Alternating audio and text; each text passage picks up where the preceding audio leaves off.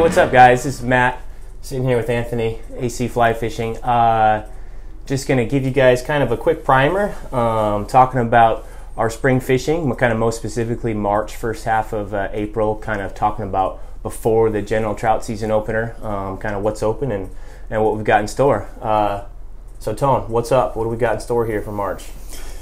I'm excited, man. This is the time of year we start getting pretty antsy and excited about our spring trout fishing. The last few months we've been running around different places and chasing winter steelhead, which can be a grind at times. But we're settling down a little bit now and really focusing on spring trout fishing.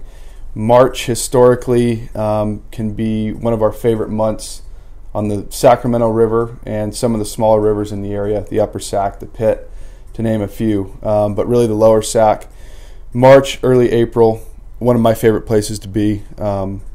Unfortunately, last year we kind of got our spring season taken away. I mean, I kind of forgot about that. We really didn't get to spend that much time on the river in March, April. Yeah, great conditions we had last year, and it looks like we're going to have very similar conditions this year with kind of a medium water year, not Definitely. A ton of big runoff to absorb. So I'm expecting awesome fishing in March and April this year. For sure. Let's just kind of backtrack for a second. So we're talking about the Lower Sac. When we talk about the Lower Sac, sometimes there's confusion, I know, between Lower Sac, Upper Sac. So when we're talking about the Lower Sac, what do we mean?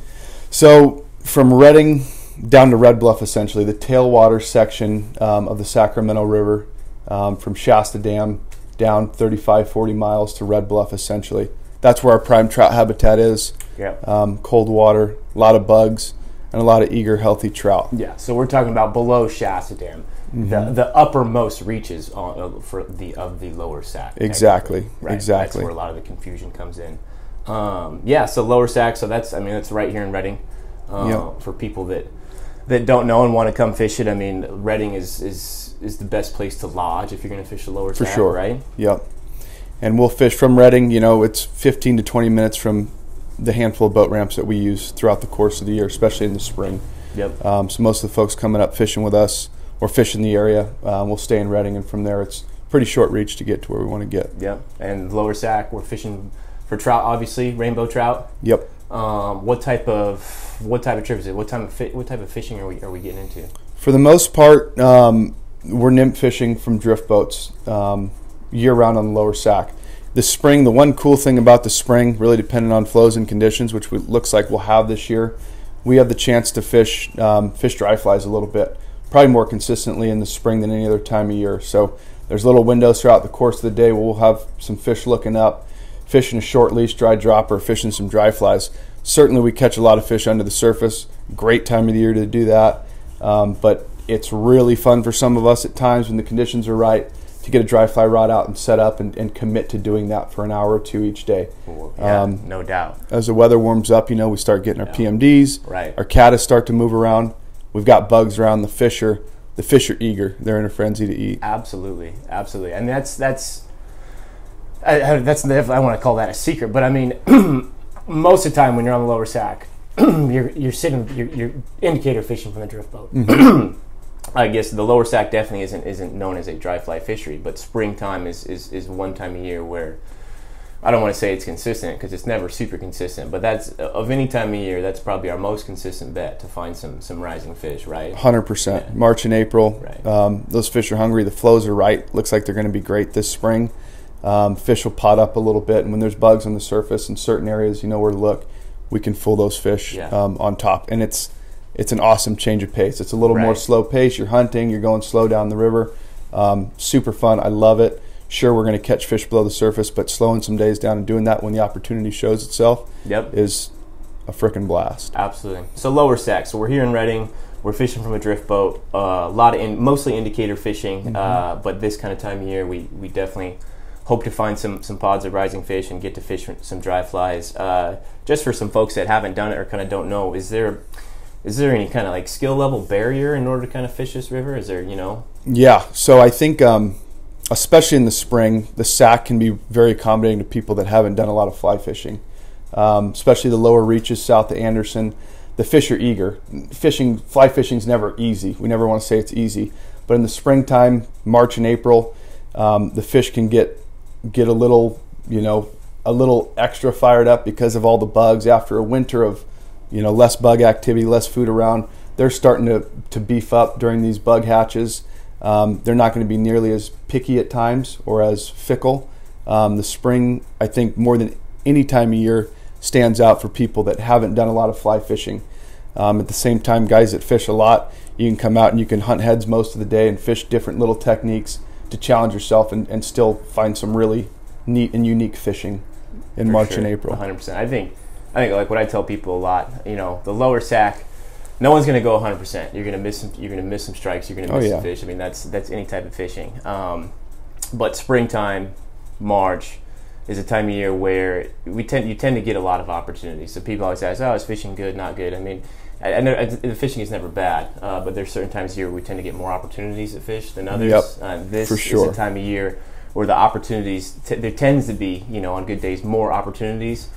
So even for a newer angler or an experienced angler, the more opportunities, the better, because it's inevitable we're gonna get screw some some fish shit to out. stick. I mean, that's just the way things go. And we'll have a handful of days from March through April where the fish are hanging themselves, and that's always it's fun. hard to miss. It's always fun whenever they're real aggressive and they sort of hang themselves on the hook. I think that about kind of does it. Lodging, for people that don't know, we've got some lodging options for people if they want to. We've got one specific cool lodging package at the Sheraton up here in Redding at the Sundial Bridge. Super convenient, awesome restaurant and bar. A lot of our guests over the last few years have loved to set up their lodging with us there, really in close proximity to where we fish most days. Great place to stay if you're up in the area. So we do have some pretty cool packages for folks that are looking to fish the lower Sac with us this year, or really any of the areas within an hour of Redding. Well, let's talk about one of those other areas within an hour of here. The Upper Sac. Upper Sac. We've had some of our most memorable. We were looking at some pictures a couple days ago. Just the other day. Some of our funnest fishing can be, outside of the boat. Talking about aside from the lower Sac, can be walking, wading some of the small streams, the Pitt River, and we'll talk about the Upper Sac a little bit right now. But March and April can typically be pretty awesome. There's some big fish that come out of the lake, and they'll kind of spread out in the Upper Sac. It's small water, a lot of tight line nymphing, indicator fishing, a little bit of dry fly fishing, but the potential to run into a true badass trout or two in a day up there is great in the spring. It's been one of our favorite places over the last 10 years, and we were going through some photos the other day and laughing about how much fun we've had up there. Early spring of probably 10 years ago now when we first came up here. Just to backtrack a little bit on the Upper Sac, we're talking about what flows into Lake Shasta as opposed to what flows out of Lake Shasta for the lower Sac. So the Upper Sac runs from the mountain, essentially, Mount Shasta, down into the lake. So we've got a lot of river to access there. There's 30 to 40 miles of river from Siskiyou up there in Mount Shasta down to Lake Shasta. So I mean, like an Upper Sac day, you could be fishing anywhere from 15 minutes from Redding to an hour from Redding, just kind of depending on what piece of the water you're going to be in. And that's a small stream, obviously, so we're not in a boat. What type of fishing are we doing up there? Are we nymphing, dry fly, streamer, Euro nymphing? What do we got? A little bit of everything. That's the cool part about the Upper Sac. A lot of the fishing we're going to do is subsurface, but indicators, dry dropper, and tight line fishing, Euro style nymphing, whatever you want to call it. There's some really cool opportunities to catch those fish in a handful of methods. We get some hatches, certain days and the weather's nice, you'll have fish looking up and you'll get to fish the dry fly as well.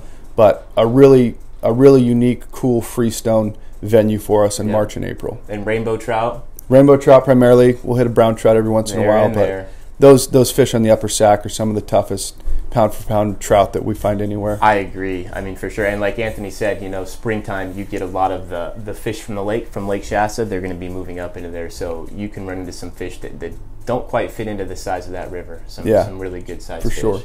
For sure. What about when we're talking about the Upper Sac? Kind of same thing we talked about a little bit for the lower Sac. As far as is there a skill level barrier? Is this something that somebody who's never held a fly rod could or should go out and do? Yeah, I mean, you're going to learn every day fishing with one of us regardless. If you haven't done much of it, you're going to learn a lot. Especially being out of the boat, you're going to learn line management, all the little things that take the extra effort to get a fish to eat your fly, you're going to learn quite a bit on the upper sack. You're not going to just show up and whack them if you've never done it before. Absolutely. But you're going to learn a lot, the techniques and the different methods we go about catching those fish. So I don't think there's much of a barrier. I think and we all agree, it's a great venue for people that have done it a bunch and people that haven't done much of it. Yeah, I think that answer kind of goes across the board for any place we fish. It doesn't matter if you've ever picked up a flat rod or you've done it a ton. The trip would kind of vary, obviously, depending on your skill level, but there's no skill level barrier to any of this. Anyone come on out, come check out. The one thing about the upper sack, you're not in a drift boat, so some walking is required, and it's not always walking on flat ground. Some mobility and, learning how to wade the river, where you want to go and where you want to get out, that type of thing. Yeah, for sure. Absolutely. What about gear? Do people need to kind of bring do they need to have their own gear prepared or no? Yeah, so our trips are fully furnished, minus waders and wading material. We don't provide boots and waders. Folks are responsible for bringing that up. We have a rental program if guys want to do that. But yeah, as far as rods and reels, you don't have to go out and spend a fortune getting gear. We provide high quality rods, reels, terminal tackle, flies, all that stuff. So we try and make it as simple as you can show up for your day of fishing, have your fishing license. When we go tackle the river, teach and coach a bunch, it's normal. Everyone's going to learn a lot in their day of fishing, whether they fish 100 days a year or it's their first day doing it. So there's not a bunch for people to have to bring up and prepare for and fishing with us. Absolutely. Cool. I think that kind of covers that. We'll get John in here a little bit later to kind of give you guys some info on a couple other venues. Yeah, I'm giddy, dude. I'm excited. I'm stoked too, man. Springtime, it's been especially these last few weeks, it's been pretty wet. Yep. Yeah. We need the water, and it's we're great. It's awesome. The rain is great. The grass is always greener, right? And we're not getting it. It's been a nice medium this winter. It's not been crazy. We had some good storms recently to fill up some reservoirs and put some water in the ground. But this time of year, I get very excited about our spring trout season. So it's right around the corner. Cool. Thanks, Anthony. Appreciate your time. Right on. All right.